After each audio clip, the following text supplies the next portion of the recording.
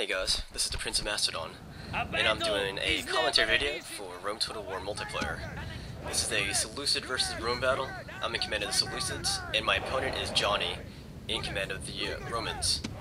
The Julii Romans in red. Alright, I'm setting up my army first. As you can see, this is being played on the normal scale. A scale I don't really like, just because it looks very low budget. Anyways, my army, you can see it on the unit roster list. I have 6 units of phalanx pikemen, 2 units of companion cavalry, and 2 more units of the Greek cavalry. Then I have some extra units. I got 2 units of archers and 2 units of peltists. And this is one of my fun armies that I've used for a very long time. And I'm gonna use my I'm gonna put my phalanx in the center there. I'm gonna distribute my cavalry evenly on both wings, and I'm going to put the support units on the wings as well.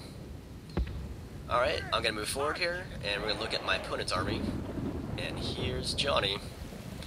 He has 4 units of urban cohorts. He's got 1 unit of Roman archers, and 6 units of archer auxilia. And the very back, well, in the back ranks he has 3 units of triarii. And then in the very, very back, he has 2 squadrons of Praetorian cavalry. Got some pretty good upgrades on those. So looking at his army, it's gonna be very, very defensive in nature. All those archers are gonna keep my archers at bay. And he has so many of them, and that's the way a lot of low-budget players play. Lots of archers. And he only has 2 Praetorian cavalry, but individually, like one-on-one, they're way better than my cavalry, and that's an edge that the Romans have over the Macedonians and Seleucids, except for when the Seleucid player brings cataphracts, in which case the cataphracts will own the Praetorian cavalry. But I didn't bring cataphracts, I brought companions and Greek cavalry. Alright, my opponent's bringing his archers forward here. I'm going to keep moving forward. So with the opponent's triarii in the back, he is going to nullify my cavalry, but against me, because I'm using a Macedonian-style Seleucid army, it's going to be kind of overkill. But he was probably expecting cataphracts, which I'm not using. Alright, so if I'm not careful, he could completely obliterate my cavalry. And he's got the manpower with the urbans to keep my phalanx at bay as well. Alright. I'm going to advance really fast here, just confuse my opponent. And I'll be using micro here. Like, everyone uses micro, but I rely on it. Got my peltist coming up here to trade fire with the his archer auxilia. And I'm going in for a strike down with my Greek cavalry into his Roman archers. I'm keeping an eye out on his Praetorian cavalry, and you can see them moving now. And I'm going to run my Greek cavalry out of there. And because his Praetorians are still locked onto my Greek cavalry, they're going to pursue my dudes even as I run away.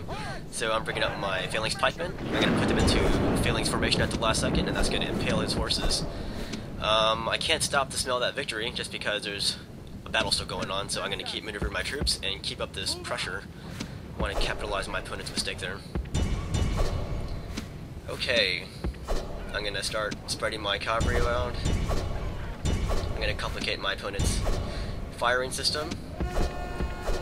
At the same time, I've got my peltists coming forward here. And here you gotta look at every part of the battlefield now. Like, I struck with my Greek cavalry, but I'm keeping an eye out on his Praetorian cavalry. He has 1 left. Well, he had 2, but 1 stopped routing, but I paid attention and I routed them again. But I gotta keep paying attention to his other Praetorian cavalry. But if he strikes at my companions and I don't notice it, my guys are gonna die. So you have to keep maintaining your army here. It's very fragile. Alright, I'm bringing up my phalanx, and at the same time I'm shifting my cavalry around. Yeah, this is a very finesse style kind of army. You gotta use a lot of control in order to make it work. And my opponent's striking at my peltists there with his Praetorians. And I'm going to start the infantry fight. At the same time, I'm going to bring in my Greek cavalry, and I'm going to bring in my companion cavalry. I'm going to swing my camera around. and I'm gonna bring in the rest of my cavalry. So, if you want to play like me, basically just keep moving your camera around, and keep looking for opportunities here, and don't neglect anything. So there, I saw him shifting his archer fire towards my Greek cavalry on the left flank there, so I ran my Greek cavalry away. Now I'm striking in with my companions in the back, and I'm also bringing up my Greek cavalry, and I'm going to bring in my phalanx in the very left here. That's my left wing. That's where Parmenion would have been, but Alexander had him executed. Okay, so he's still targeting my cavalry, but I'm going to strike in with my companions, and I'm keeping an eye out on his praetorians right there. I see them moving, but he's going after my other cavalry, so I'm going to retreat my cavalry, but I have to keep paying attention to the rest of my army. So now he's going to strike the back of my phalanx there. It's a hammer and anvil strike. So I'm going to stop retreating there with my cavalry, and I'm going to chase his cavalry. Now I'm going to start an encirclement on his main army there.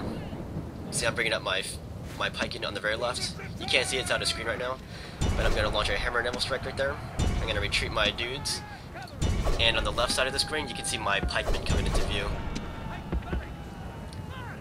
So he still has archers in the back. I'm just going to kind of ignore them right now, and I'm going to bring up whatever remaining cavalry I do have and start attacking like crazy.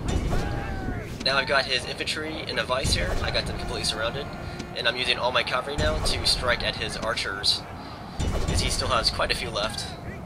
Some of them stopped routing.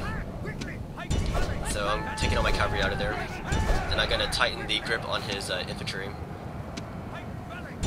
So you can see me squeezing in, and I'm going to bring in the rest of my my support units to support my phalanx at close range.